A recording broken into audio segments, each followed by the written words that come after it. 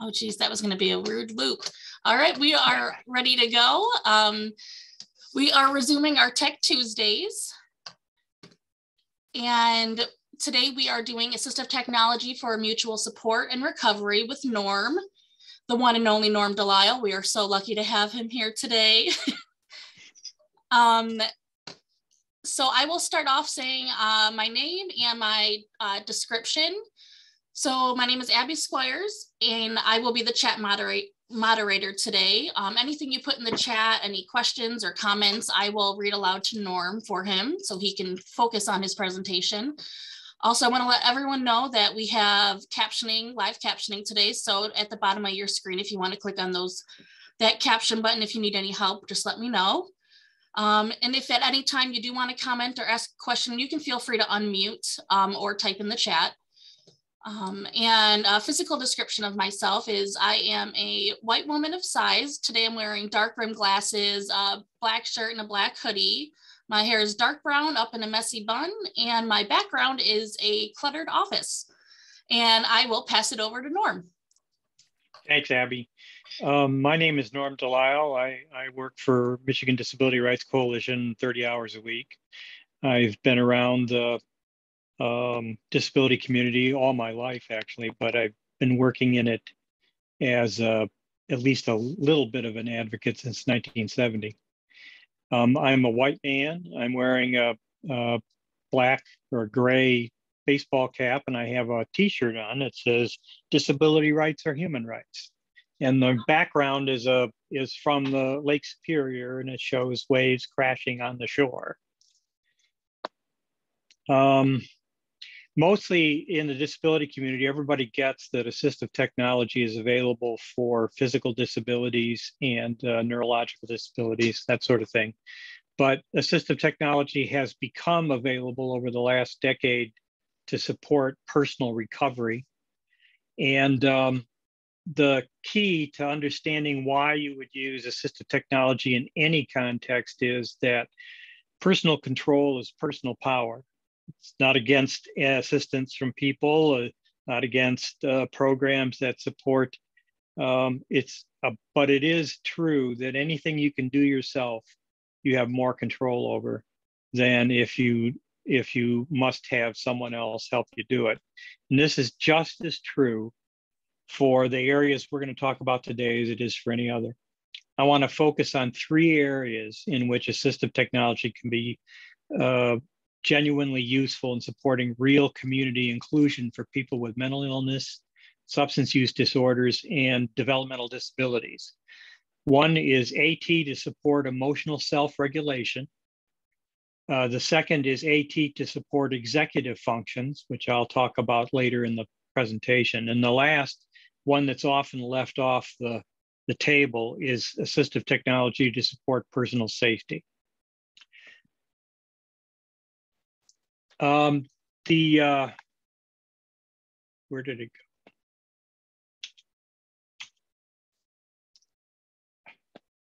There we go. If you have any questions, put them in chat. It's just easier for me. I am not a person who does nearly as well with things I hear as things I read, although Abby is very, very good at doing work with stuff that she hears. If I can't get to your question today, I'll review those in the chat box and answer them by email if you give me your email address. And I will write all those down for you, and then I can send them to you after. Okay. The MDRC mission. MDRC cultivates disability pride and strengthens the disability movement by recognizing disability as a natural and beautiful part of human diversity, while collaborating to dismantle all forms of oppression. This is a very different and far more inclusive and expansive mission than we had when I started at MDRC in 1997, and it reflects the learning and deepened understanding that the organization has developed over the last, well, gee, how many years? 25, almost 25 years. Just a couple. Yeah. Assistive technology is any item, piece of equipment, software, or app that is used to help people with disabilities, including older adults, do what they want to do. And so it's a very broad definition, and we often forget that in thinking about what, say, Medicaid will pay for, as opposed to what we might use because it enables us to have more independence. Technology is a general part of our larger society, can make things easier for everyone. For people with disabilities, assistive technology opens up possibilities, and this is just as true of assistive technology that's used for mutual support and recovery as it is for any other. One of the issues that comes up with AT is how you go about deciding what it is that you want. In the old days, when you had a choice between a manual chair and the absolutely simplest power chair that was available, it was relatively easy to make a choice. But today, there is an enormous amount of everything, and in particular, when I first started putting together a list of apps that were useful for supporting people with mental illness, substance use disorders, and developmental disabilities, there were very few choices. They were very mechanical. They were basically experiments. And that's not true anymore. So choosing AT becomes an exercise in personal choice all by itself. There's a set of heuristics or rules of thumb for choosing an assistive technology device. The first one is to start with a personal goal. It has to be something that's meaningful to you. You are the expert on your life. And so when you choose something as a personal goal, you're starting out from the best possible place, your understanding of your life and yourself. The second thing is to research device and app options and take your time doing that. There's no problem, especially for free programs. Some of the ones that I talk about today are free and some aren't. But if they aren't free, you should look carefully to see whether there's a free trial, because for the most part there is. And if it's something that is a device, I was thinking, for example, there's a band that you can put around your head to do transcranial stimulation. If I wouldn't pay for that without a trial, because it's not cheap. There's also an issue, and this is important for anyone who wants support for almost anything, is to understand the immediate environment of the use of the assistive technology. For personal care and personal support, you are the expert. If you're going to be using it out in the community, you might want to take some time to make sure that it's genuinely useful out there in the community. And the last one is to review your resources. Financial, friends and family, set up an installation, programs that might help. If there's a warranty, how you would get it repaired if it's a device. It's true of your phone. It should be equally true for any other form of assistive technology that you use.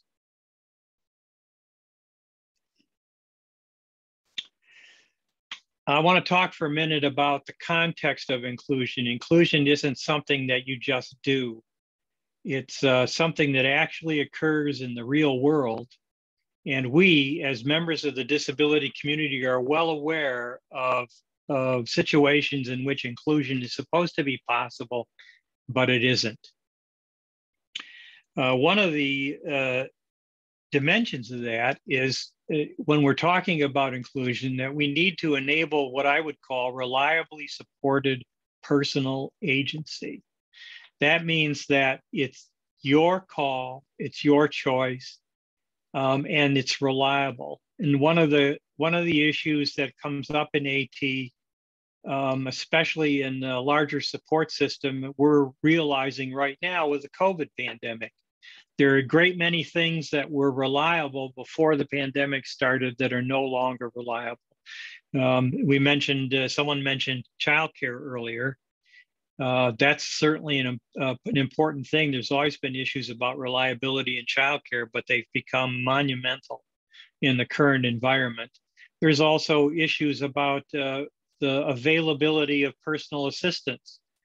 if you can find assistive technology that will actually support what you want to do, that's one of the great things about AT that's involved with apps is that they're available when you need them.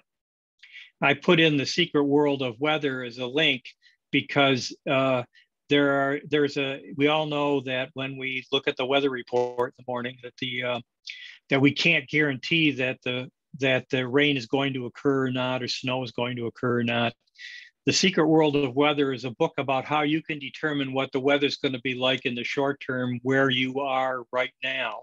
And that's the kind of reliably supported personal agency that you want with an app. You want it to be there when you need it, and you want it to work. One of the things that, this is not a simple concept, but it's an important one. We tend to think about the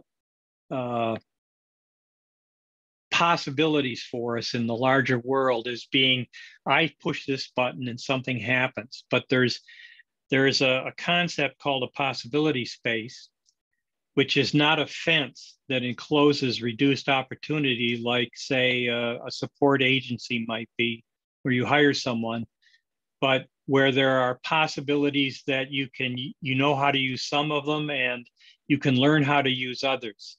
And thinking of the world as a possibility space is an example of a way of dealing with the real world. And the example I've included is a great 3-minute video by Dave Snowden about how you organize a children's party and the difference between trying to control the outcomes of a children's party and living with the possibilities of a children's party. It's very funny. There's a distinction out there in the world that I have never seen applied inside the disability community. But if you really want to support personal choice, we need not frameworks like an accessibility, but we need scaffolds. The scaffold is a way to engage with, say, a building, for example, when you're trying to build it from the ground up. We want scaffolds, not frameworks. And the best apps are scaffolds and not just apps that give you information or solutions or something along those lines.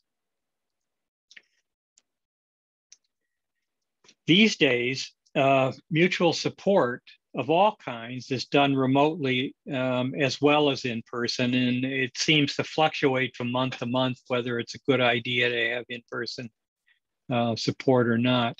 And so some of the apps, which are not necessarily able to provide you with information themselves, are ones that allow you to engage with other people. Remote conferencing is what we're using right now. Audio communication, phone support has been around since there were phones. The very first thing that Alexander Bell asked for was his assistant to come in the room to help him after he set up a little phone connection between the two rooms. Texting and group support texting is very commonly used between friends to get support. And it's also can be done with groups. It doesn't have to be just one individual texting to another. And there's a whole string of what they call asynchronous communication systems like Discord and Slack and a zillion others, one of which I have absolutely no ability to use is called TikTok. But there are an awful lot of them out there, and there are so many that what you really need to do is find the one that you find comfortable in its use. And then you can use it to support and look for people who can participate in your inclusive efforts and provide the kind of support that you need. The real point of AT is not the device. It's being able to engage with the world the way you want to do it. And as you use assistive technology, you're building a coherent interaction over time. This helps you, once you have these things set up and you're used to using them, it helps you to build ways of dealing with the uncertainty in life, if there's anybody left who thinks that life is certain. You'll note that there's a link at the bottom of the page that's named Resources Page of Apps and Information. That link is on a variety of slides across the presentation, and Abby's going to put it into the chat so you can trigger it that way if you want to. This is a Google Docs that's open to anyone who has the link. And it contains what I found for a variety of things, but specifically for the three areas where that we're going to talk about today. And it's a big document with a lot of links, and it needs to be taken in small doses. If you know what you're looking for, you can try the immediate topic category, but if you're not sure, just kind of look through it. When you see something interesting, take a look at that. And eventually you'll find something that you can use that will be of actual help to you. Recovery is a complicated concept that's been around in the mental illness community and the substance use disorder community for probably 2 decades as something that everyone is aware of. But the word recovery was chosen by those communities because it reflected their way of dealing with the realities of the disabilities that they were trying to manage. In my view, recovery is the personal management of barriers to your choices through effort, learning, habit building, effective rituals, natural supports, and the tools available through support systems, including AT. So recovery is about an individual being able to manage those parts of their lives that are preventing them from living the kind of life they want, and in their natural support community. And one of the ways in which you get natural supports is through the use of apps and assistive technology. So I think recovery is a very natural concept for the use of apps, but it hasn't really been thought of that way until fairly recently.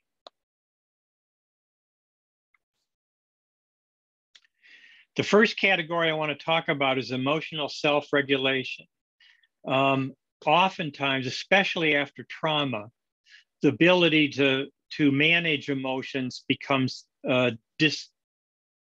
disjointed, and it can take a very long time to produce the kind of control that perhaps you once had before the trauma occurred. I have PTSD from combat, and for the first 15 years I was back from Vietnam, I had significant problems with something called hypervigilance, which I suspect a number of the people on this Zoom call know what hypervigilance is, and it reflected it produced in me a desire to stay in my apartment and never go anywhere, because when I went outside, it was as though someone hit me with a cattle prod. And only over time did I learn to manage that. And if I had had some of the apps that are available today, I suspect it would have occurred much more quickly than it did. The apps for emotional self-regulation generally have exploded in terms of the numbers of them in the last 10 years, and have really exploded since the beginning of the pandemic.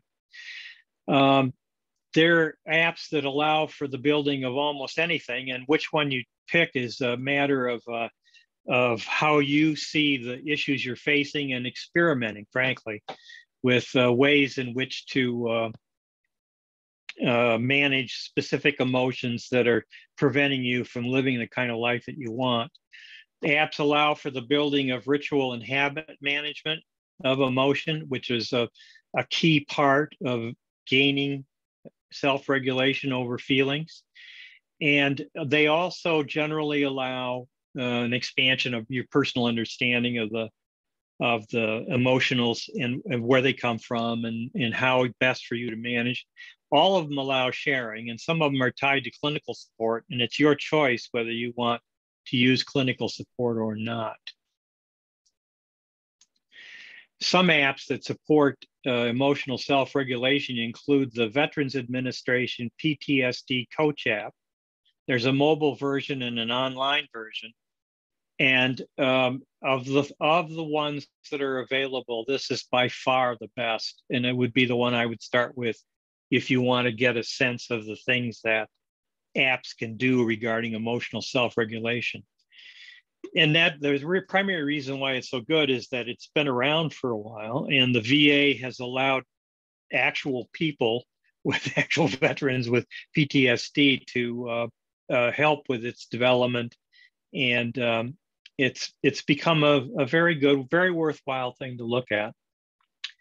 There's if you are comfortable with the idea of cognitive behavioral therapy, there's one called Mind Shift. Cognitive behavioral therapy, when it's controlled by the individual, I think is fine. I'm less comfortable with it when it's controlled by someone else. But CBT is a worthwhile approach to managing symptoms or barriers. I think if you're interested in it, I would take a look at Mind Shift. If you have a substance use disorder problem, there are fewer alternatives, but there are some. And there's 24 hours a day is probably the best known one, and is worth looking at if you want to have something personal that you can use when you're out there in the world and you need some support right away. And I would, I won't try and explain to you that this is all there is. There's, to give you some examples, CBT apps in general deal with symptoms like worry, panic, perfectionism, social anxiety, phobias, that kind of thing. All those occur with anything. If you have a substance use disorder problem, you'll recognize all of those symptoms. And so it's not, I think it's not worthwhile to get too stuck on how you frame your entrance into the use of the apps. What you're really after is finding one that helps you. And the only way I know of to do that is to try them out and see whether you think they're worth pursuing. Oops. I'm still getting the second area is supporting executive function. Executive functions are in mental illness, substance use disorder, and DD communities are often not thought of as areas where there should be effort put in to support, but they are. Executive functions include focusing attention, working memory, planning, time management, the skills we associate with effective work. I mentioned at the beginning that that if someone tells me something and I don't write it down, it's likely to just disappear out of my brain. And I had a boss once, Liz Bauer, some of you may know her. If you went in to Liz's office back in the old days and said to her the building's on fire, she would nod her head. And if you turned around and walked out, nothing would happen. You had to write that down on a sheet of paper and put it in front of her. And if you did that, she would respond to it. People have a lot of those different kinds of personal quirks in executive functions, and understanding those is the best first step to deciding how you want to expand your ability to use your executive functions and in the outside world. Although I think most people are aware that when at teenage years and young adult years, they expand dramatically, and they continue. One of the myths about them is that by the time you're 25, you're as good as you're ever going to get at them. And that's not true. They continue to improve for many decades. And is that very young children, 2- and 3-year-olds, are using the same parts of the brain that you would use for executive functions. They're just not doing the kinds of sophisticated long-term attention, for example, or time management. But if you've ever seen a 3- or 4-year-old focused on an activity for 2 hours straight, you can understand that attention is not just about adults or adolescents. We all have issues with that, and we can change our attention to fit our needs at the time. It's well worth our while to do that. Executive functions and ESR work together to expand personal recovery and social inclusion, because emotional self-regulation is often necessary in order to be able to use executive functions in a meaningful way for the goals that you have.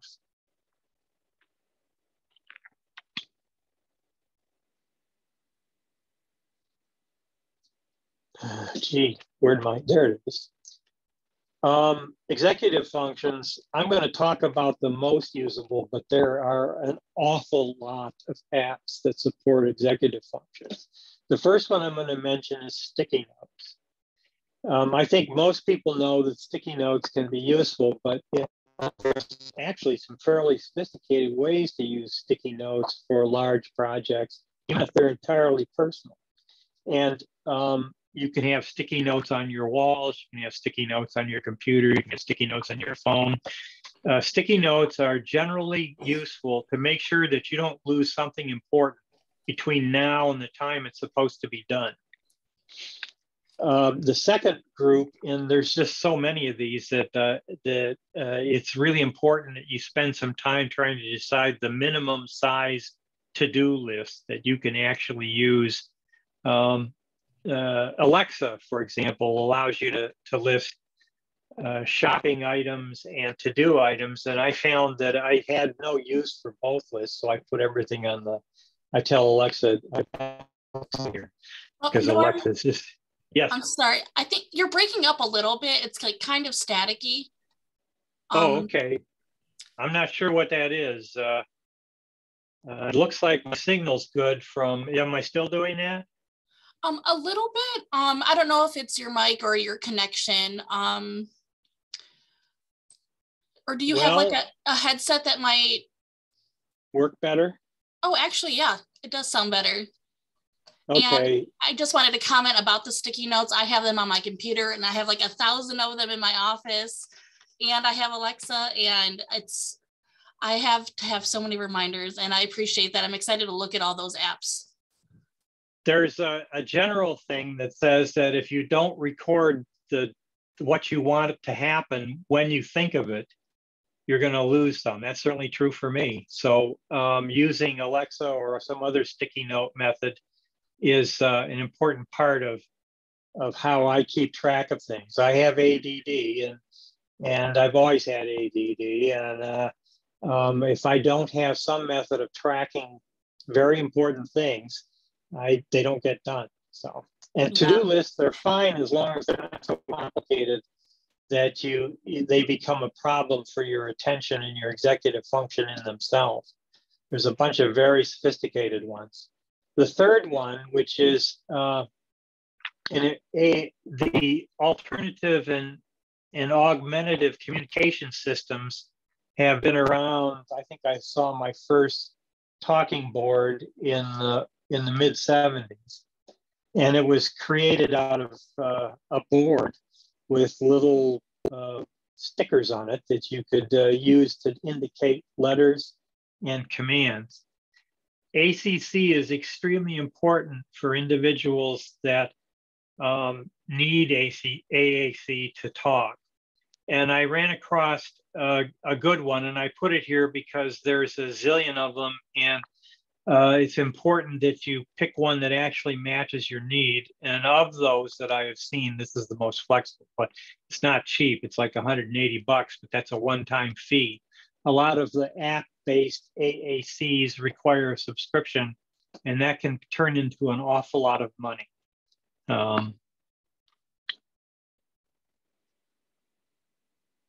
The last area that I want to talk about is personal safety. This is not an area that's typically the focus of AT for people with disabilities, even though personal safety is an important issue for everyone. Right now, personal safety boils down to dealing with the pandemic, but there are many other issues in personal safety. I know that when I was in the early years after I came back from Vietnam, I lived in some really terrible neighborhoods, and I lived in some really terrible apartments because it was all I could afford. And I was homeless for a few months after I got back. And during that time, I slept for those of you who are familiar with MSU, I slept under the Bogue Street Bridge every night because it was summer and it was relatively safe. They wanted to get to me. They had to climb up a slope and, it was protected from the rain and so on and so forth. So the notion of personal safety can be an important barrier to people having the kind of life that they want. I would note that personal safety is also an issue in the disability community because people use personal safety as an argument for taking away the control that people have over their lives. Community mental health was notorious for this. I've not had the dealings with them. They would tell me if that's still an issue, though I would guess that it is. Family can decide that you shouldn't have control over your decision making. We've all sort of watched Britney Spears get rid of her guardianship over the last year or so, and there's a general trend which no individual ever accepts themselves, but that says that if we here in power decide that you can't be trusted to make the decisions we would make if we were in your position, then we have the right to take that control away from you.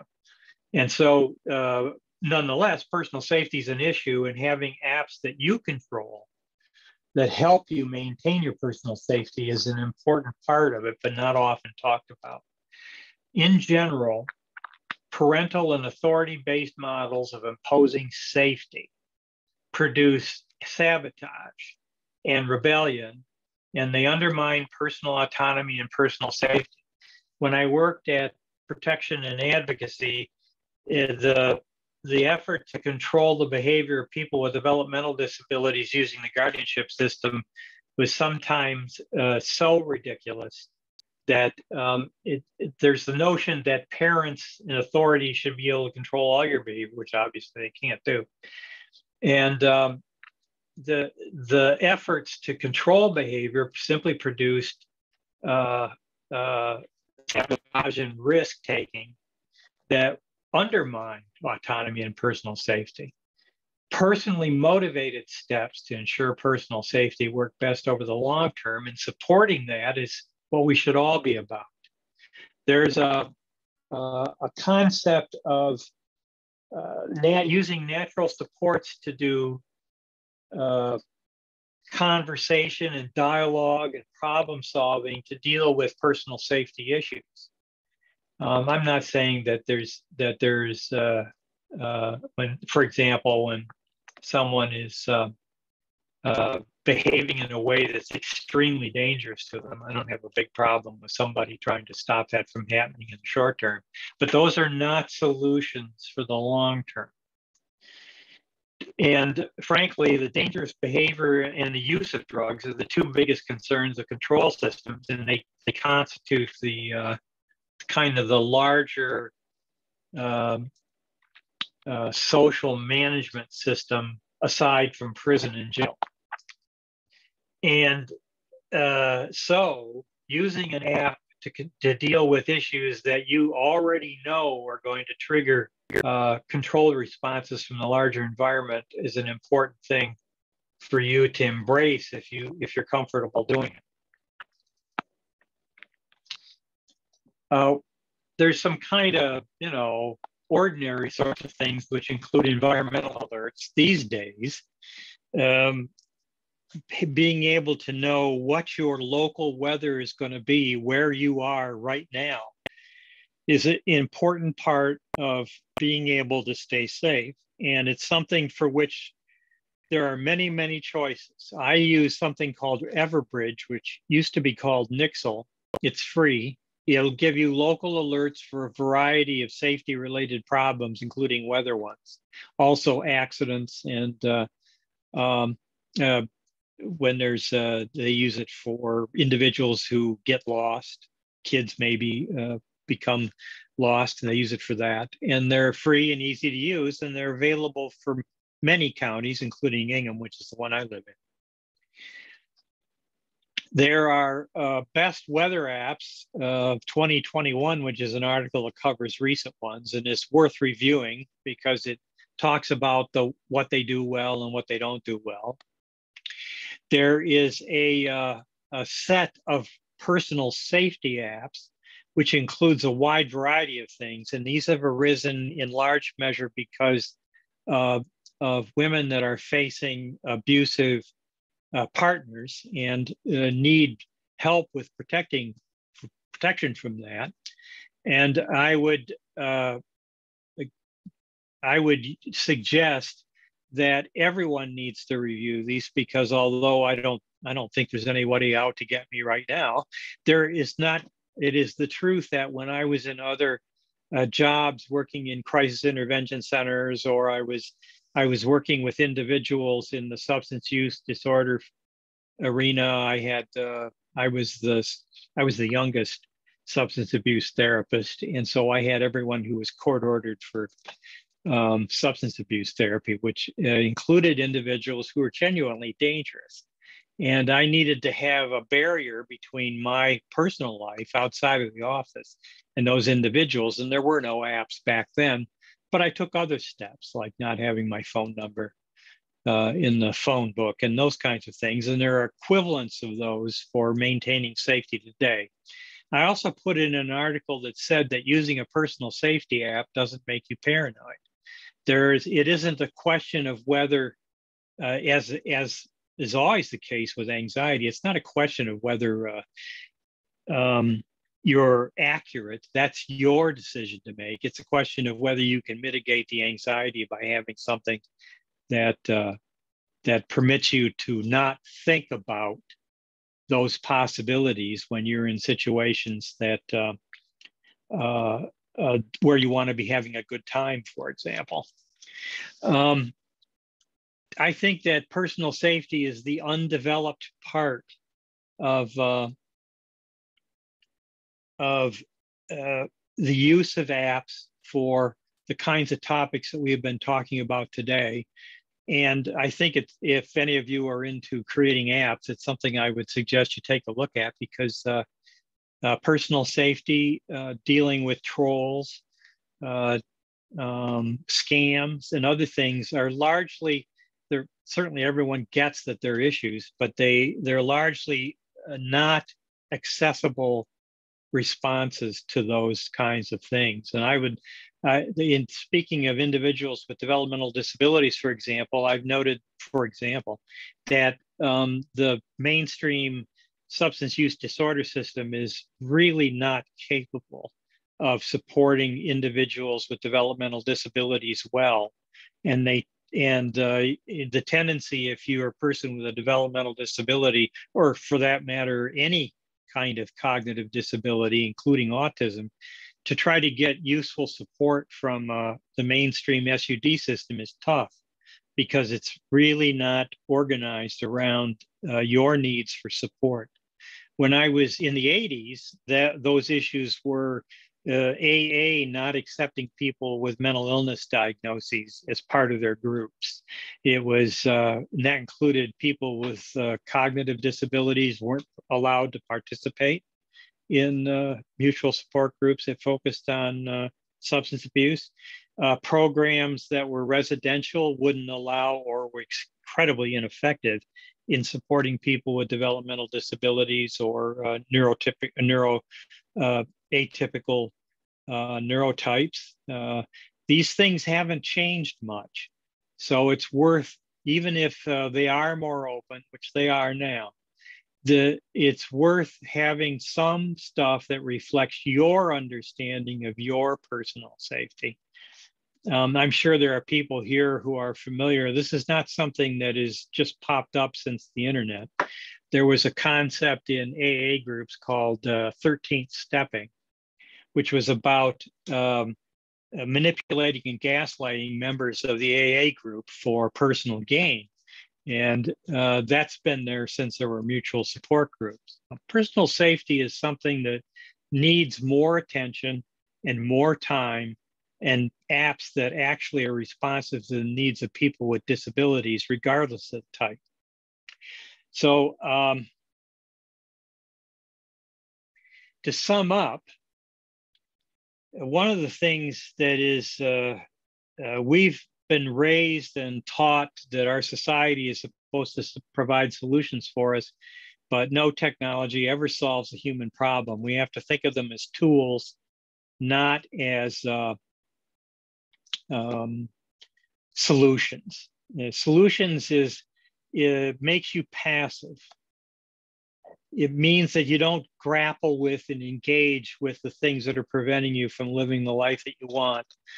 Tools allows you to engage, and apps are an important way that we can engage with issues and learn about the things that we see as being barriers to our lives being freer and having more choices. The technology is a scaffold. When a person uses an app, they're engaged in a support ecosystem, and that ecosystem exists no matter why you got involved in it. And it's important that you know what that ecosystem is, that the app isn't just there to solve your problem, it's doing other things. And you should try to build an understanding of what the ecosystem for that app is. The VA's PTSD app, for example, has a huge ecosystem out there, and it's been used as you'll see if you go to the website and take a look at the app and try it out for yourself. There are an enormous number of communities, not just veterans, who can make use of that in recognition that we need to have trauma-informed apps, not just apps. There are always more possibilities out there than you know, and some of them are good possibilities and some of them aren't. The final thing is that no matter how lonely you feel right now or how isolated you feel, there are a bunch of people out there trying to solve similar problems to your own. And the use of apps is one way to find those people. And they have the advantage that if you find that it's not actually working for you, you can just uninstall it. And that's a great help in trying to find solutions that actually fit your situation.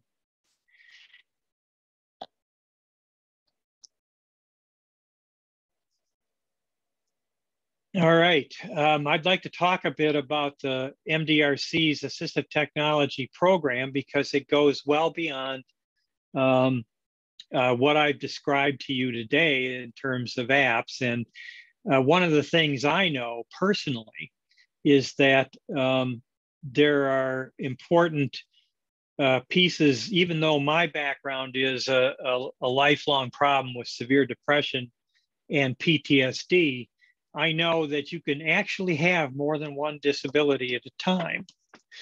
And for example, I have what's called a fine motor apraxia, which means that I can't use my fingers very well in detailed activity. It has meant in kind of the real world, before I began to understand the meaning of personal agency and disability, it meant that I couldn't learn an instrument because I could never be even mediocre at it because of this fine motor apraxia. And that had implications for the life that I was living, especially when I was an adolescent. Most of my friends, close friends, were musicians. I couldn't participate in that effectively. Any disability can make it harder for you to make choices and to express personal agency in a particular area. And so the MDRC AT program doesn't make any particular focus about the universe of AT. And one of the best ways in which we try to personalize and support personal choice is through the use of assistive technology demonstrations. These demonstrations, if you know what area you want to look for some help with, you can use one of the demonstrations to help you choose between alternative devices or apps that support your choices. And we do a lot of these, and we want to do more. And you can use the link to look at the MDRC's AT demonstration program, and you can fill out an application for an AT demonstration. And it really can be about just about anything. and we're always trying to expand the availability of demonstrations in different parts of life.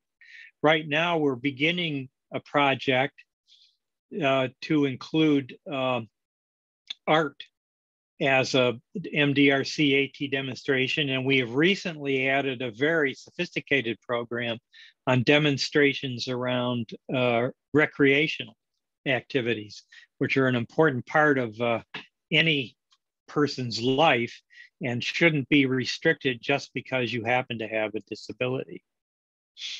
Oops. So I would take a look at those materials and see whether anything strikes your fancy, especially if you've had a chance to look at the resource page. This is my information. There's some of it is directly related to the AT program, including the AT blog. And I also have some blogs that I have been running for a long time. One is on how you change complex systems. And I do postings of scanned articles because I scan for stuff anyway. It's part of my my symptomology on the autism spectrum. I scan for information because, you know, if I just had enough information, then I would be able to solve every single problem in the universe. And I can't stop that. I do it anyway. So I try to express those that uncontrollable compulsion of mine in two blogs. One is called the Disability Cosmos, and it's just general items. And then the other one is Michigan Voices for Better Health, which grew out of a project that MDRC had several years ago. You're welcome to sign up for those. I post something almost every day. And you don't have to read all the items. You can just look at the headline. If it looks interesting, you can read it. And if it doesn't look interesting, you can ignore it.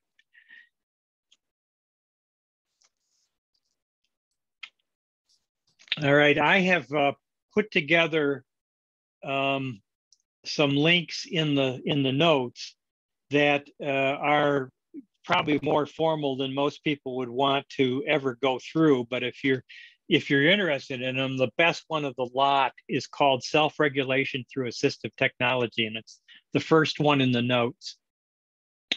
Those are all in the resource page. So there's a general capability in MDRC's AT resources, which are extremely extensive. And I would add something called the Job Accommodation Network, because it is easily the best national information source on actual accommodations and apps that you can actually use. And it's not, although it says job accommodation, which is how it started, Jan is available for accommodations for just about anything. And it's worth using if you have something fairly specific that you're looking for and you're not sure what you should focus on or what you should use. They also have great videos and podcasts and other things about highly specific topics. So if you're looking for example, if you're looking for emotional regulation accommodations for a specific work environment, I would look on Jan. If you have a disability that is progressive, I would look on Jan. If you have something that you want to deal with that's extremely specific and you think no one in the world could possibly have a solution for it, the first place I'd look is the Job Accommodation Network. Let's see. All right, if there are any questions, I don't know if there are, but if there are any, I'd be happy to try to answer them now. I've got, I don't know, 8 or 9 minutes left. If not, you can put them in the chat with your email address and I'll respond to you there. This is something that I have thought was lacking in the larger disability community's approach to social justice. And I've been really happy to see that over the last decade, there's been a significant recognition of, one, how trauma produces disability, not just physical disability, but disability in the way in which we deal with the world around us. The second thing is the recognition that recovery can be trauma informed, and that it can result in, I'll just tell you an anecdote because I think it's an interesting capsule expression of why recovery is an important concept for our communities. Some years ago, I went through the peer support specialist training, and that was done at the time at a place up north of Clare, some kind of state facility whose name escapes me right now. And 30 people would go up there, and we would go through 5 days of training and exercises and discussion and so on to get ready for testing to be a peer support specialist. And one morning, we all came down to the learning arena in which we were sitting down in there. And 4 women who had bunked together the night before talked about a conversation they had at breakfast. And one of the women had woken up, as happened to her on occasion, with voices which wouldn't shut up when she woke up and got moving around. And instead of trying to hide it, she brought it up because I think she felt comfortable with the support network that we had at the peer support. And they engaged, the 4 of them engaged in conversations about how they dealt with voices, about things that they had tried. And by the time she got to the training, the voices had shut up. And she didn't do anything special to try and have that happen. It resulted as a direct result of trying to solve a problem with other people who understood what her experience was and were willing to listen for what she had to say about it, and were willing to support her in doing something, trying to find something without dictating solutions and without telling her that she needed to see a psychiatrist or that she needed to be on medication. And to me, that encapsulates the best of mutual support and recovery. And to the extent that apps can do that, can actually contribute to that, they are an important part of everything that we do as socially justice-oriented disability advocates. So if there are any questions, I'd be glad to answer them. But if not, I would ask that the next time you use your smartphone, you think this is assistive technology and not just that this is a way to make a call or to play a game or to do other things. Any questions? It doesn't look like there's any questions. There are a few comments though. Okay. Melissa says, thank you so much for sharing this with us, Norm. Very helpful. And on Facebook, normally I don't cover the Facebook Live, but I happen to be overachieving today. And Maria on Facebook says, love the robust list of resources. Thank you for sharing your personal experience as well, Norm. This has been very engaging. And Sonia says, thank you for sharing. All right, great. I appreciate the opportunity. This is something of genuine and personal importance to me. And so I'm happy to get a chance to talk about it. So I want to thank all of you for participating. Yes, thank you everyone for joining us. And Norm, I have to say, when you're talking about the links, so just so everyone knows, every other Tuesday we have a staff meeting, and Norm likes to send out before the staff meeting a list of some of the resources. He found all the links, and that's like my favorite part of the day. I'm like, give me all the links. I love it so much. He always has such interesting articles, like educational, and there's a miscellaneous section that has a lot of fun things. Like I'll find stuff from the UP and entomology and museums and art, and like, it's just so awesome. We love Norm. Well, I would say that your compulsions can be a ticket to a future of use to everyone. So, yes. All right. All right. Well, thank you again, everyone, for joining us. Thank you, Norm, so much. I hope everyone has a great day. And just letting you know, there will be a survey that pops up at the end once you exit. And if you could take that, it'd be super helpful. And yes, thank you so much.